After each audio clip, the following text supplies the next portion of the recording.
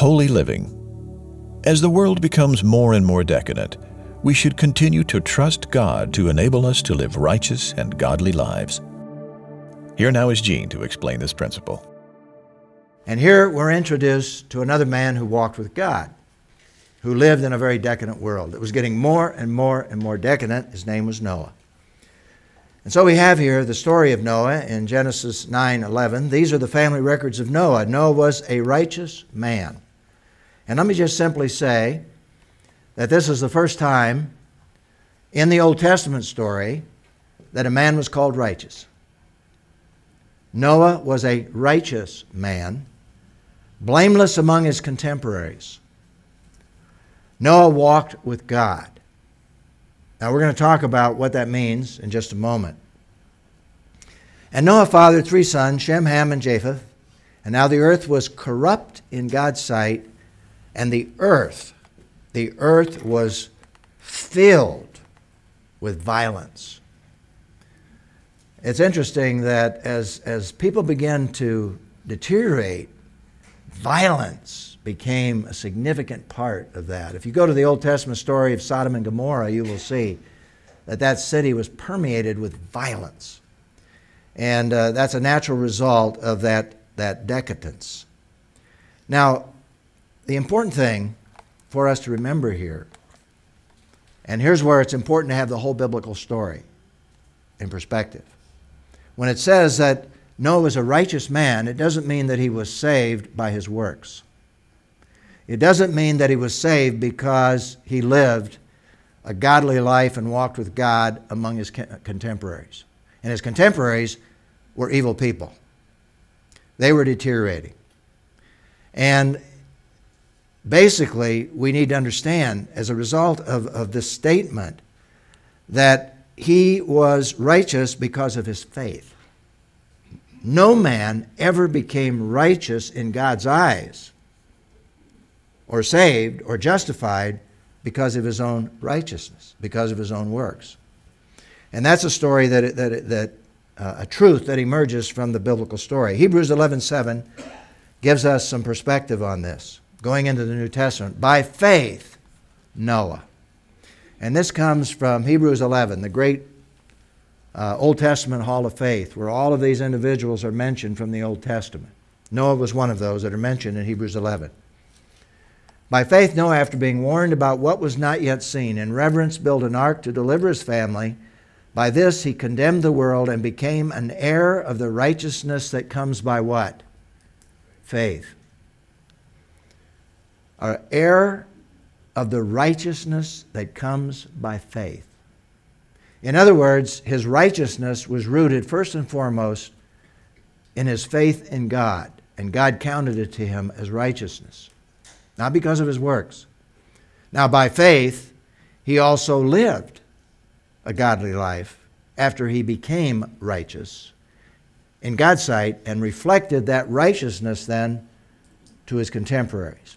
It's important to see that distinction, because if we don't, it really creates a serious problem in biblical interpretation.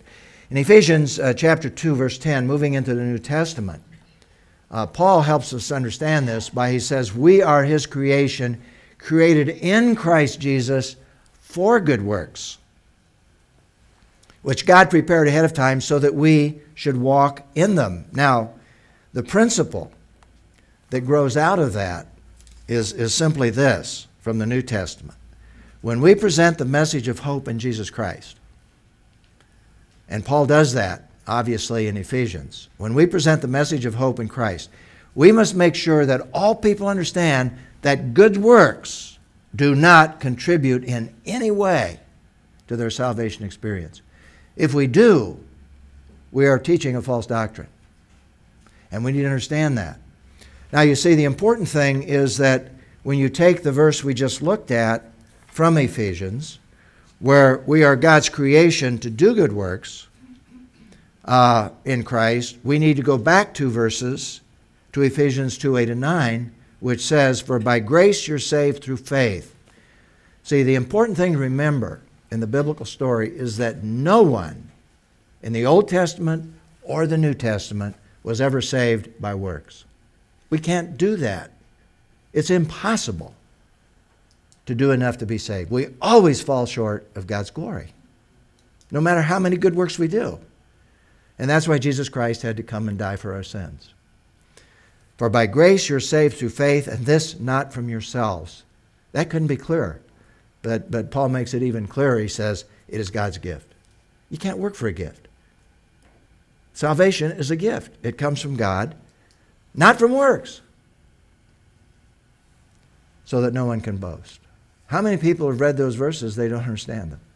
They still teach that we're saved by works.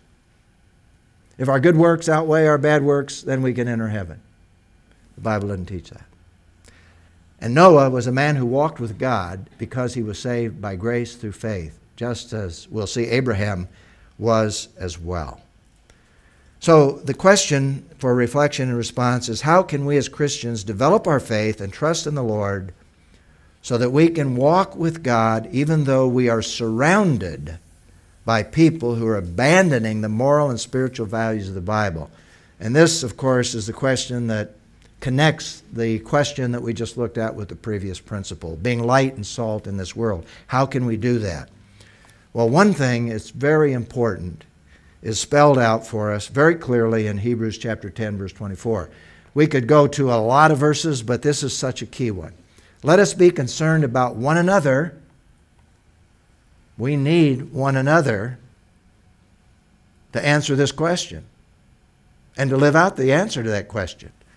Let us be concerned about one another in order to promote what? Love and good works. And he goes on to say, don't let us